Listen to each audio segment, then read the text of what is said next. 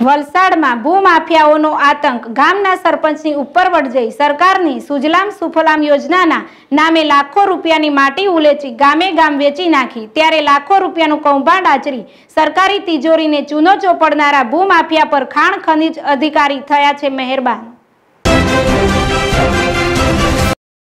વાત છે વલસાડ તાલુકાના પાલણ ગામની, જ્યાંનું તળાવ ઊંડું કરવાની કામગીરી સુજલામ સુફલામ યોજના હેઠળ ચાલુ કરવામાં આવી હતી, પરંતુ ભૂમાફિયાઓ એટલી હદે તળાવ ખોદવામાં મશગુલ રહ્યા કે તેઓને સુજલામ સુફલામનો સરકારી વર્ક ઓર્ડર પૂર્ણ થયા ગયા બાદ પણ તેઓએ ગ્રામ પંચાયતની મંજૂરી વગર લાખો ટન માટી ઉલેચી ગામે ગામ વેચી મારી।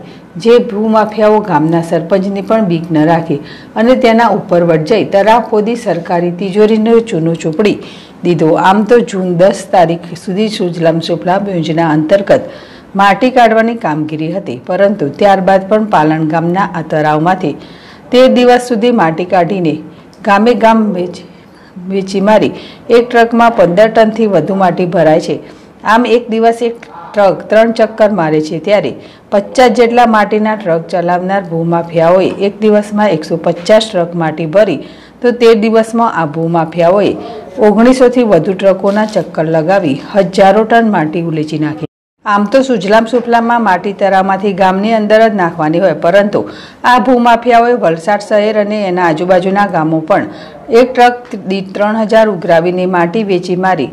હાલ તો 10 જૂન બાદ સુજલામ સુફલામની યોજના અંતર્ગત માટી કાઢવાની પરવાનગી આપવાની નથી એવું નથી દમણગંગા ડિપાર્ટમેન્ટ કહી રહ્યું છે, તો બીજી તરફ ગામના સરપંચ ના પાડી રહ્યા છે કે તેઓએ કોઈ પરવાનગી આપી નથી।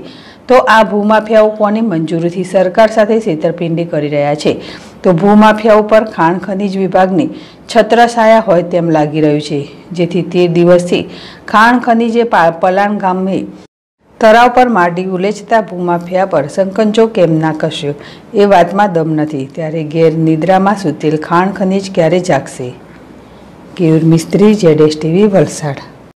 સુજલામ સુફલામમાં જે કામો આપણે હાથ ધરવામાં આવ્યા હતા તે 10/6/2020માં પૂર્ણ થયેલ છે, અને ત્યાર પછી કોઈ યોજનામાં જે નીતિ નિયમો છે કે જે છૂટછાટ છે એ લાગુ પડશે નહીં ના। એટલે સુજલામ સુફલામના જે નીતિ નિયમને છૂટછાટ છે એ નહીં મળશે, પરંતુ જો ગ્રામ પંચાયત પોતાની રીતે કોઈક તળાવને પહાડ પર માટી નાખવાનું કામ હોય કે પાણીની આવક હોય કે પાણીની જાવક હોય, એના રસ્તામાં કોઈ અવરોધ હોય અને એ જો રિપેરિંગ મતલબ કે એને દુરસ્ત કરવાનું કામ કરતા હોય કે તળાવની પહાડ પર માટી નાખતા હોય તો હજુ એ લીગલી ગણાય। પણ બીજી રીતના જે કંઈ નિયમો છે કે છૂટછાટ છે એમાં ઇલીગલી ગણી શકાય ના। 10 તારીખ પછી સુજલામ સુફલામના કોઈ પણ નીતિ નિયમ લાગુ પડશે નહીં ના। એટલે હવે સુજલામ સુફલામના અંડરમાં જે અમારું જે જ્યુરિડિક્શન હતું, જે કંઈ કામગીરી અમારા હવાલે હતી એ પૂર્ણ થયેલી છે।